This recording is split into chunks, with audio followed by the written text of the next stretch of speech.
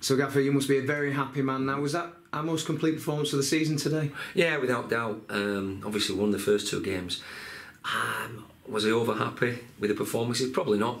We did enough to win at Gillingham. The second half performance at Blackpool was okay.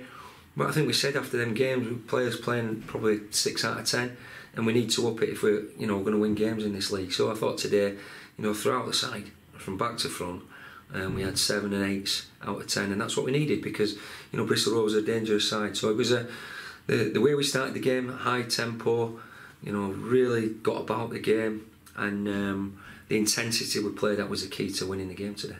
Obviously, Charlie will naturally get all the headlines with his hat-trick. But what pleased you the most? I guess the midfield in particular, energy in there was very impressive. Yeah, as I say, you can go through it all, but we know how they play. We decided to play all right. We played a bit lopsided. We had nobody out on the left. Their midfield 3 are very good, as are the front 3. But we played Remain and Reevesy in narrow and to win that battle, which they did. Lawsy to go join in off Charlie and off Dom, which he did well. And the front 2 were a handful all day and looked after the ball and got down the sides. Gilly were excellent. Full-backs got on when we wanted, and the 2 centre-halves were excellent as well.